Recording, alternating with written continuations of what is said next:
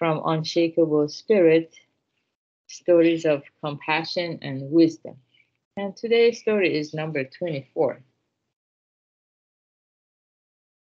Doctor, give me a dose of poison.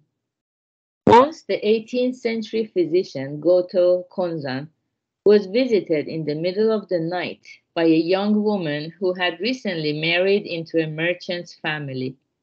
Doctor, she said distractedly, help me for pity's sake. I have to have a dose of poison.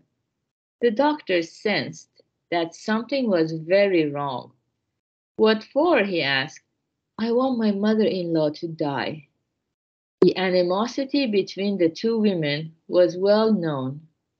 Konzan gauged the situation and decided that if he refused her request, the desperate young woman might well take her own life.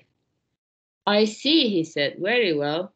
In a short time, he handed her 30 packets of medicine with this calm explanation. If you poison her all at once, people would know right away. You would be crucified, and I would be beheaded. So here's what I want you to do. Give her one packet a night for 30 nights. I have adjusted the dosage so that on the 30th night, she will drop dead. The young woman thanked him with relief.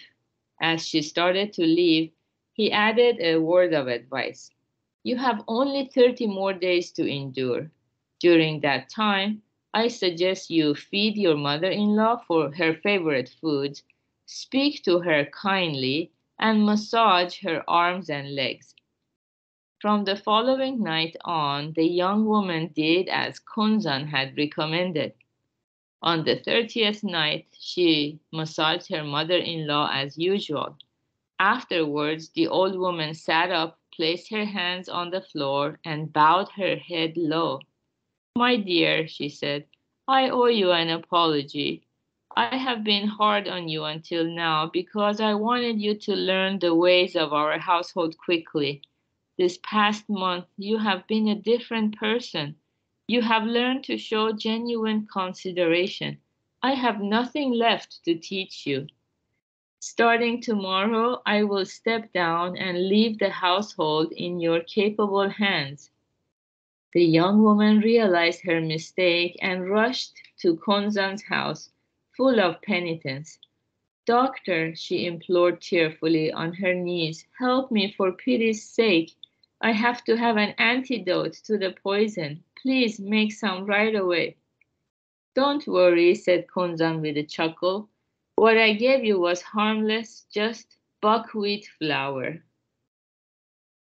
Yeah, this is kind of funny and at the same time inspiring story.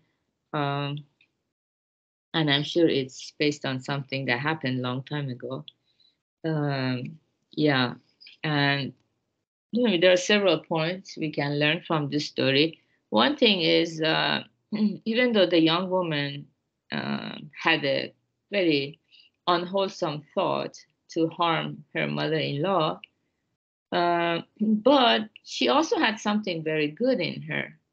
When she went to consult with the physician and she received advice, from today on, feed your mother-in-law her favorite foods, speak to her kindly, massage her arms and legs. She did exactly as the physician had recommended. This is a quality. It's a wholesome karma when someone who has expertise recommends something and without adding our 2 cents, we follow it, put it into practice. This is not something, most people can do because the mind is so busy. They always add their own 2 cents and they're like, oh, but I don't like her, but I don't want to do this, but that's not pleasant to me.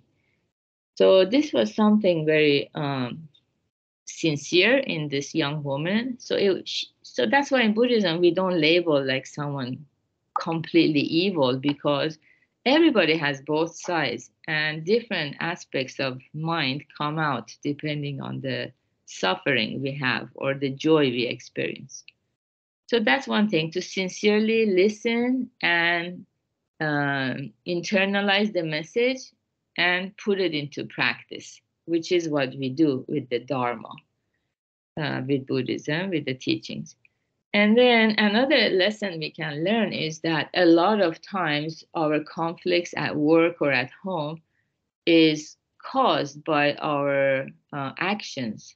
We are unaware of it because usually each one of us, we label ourselves as a good person. We are quick to judge, oh, they are bad. They're not getting it right. If only he or she did that, I would be so happy.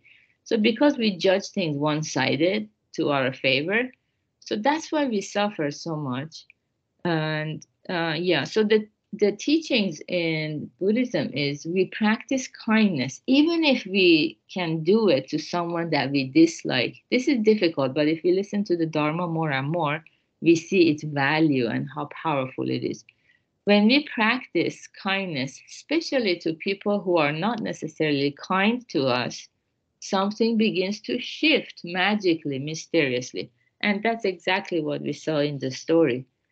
Because that's very difficult to do, because we are all made of blind passions, which is we have desire for respect and validation. So if we don't get that, we're like, forget about this person, I'm not going to lift a finger for them.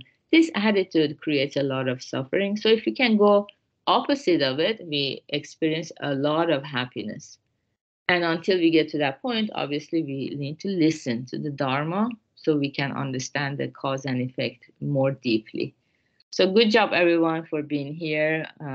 Yeah, I celebrate your ties with the Dharma and understanding the law of cause and effect. That's why we gather here. So today is Sunday, and have a wonderful Sunday. Okay, bye.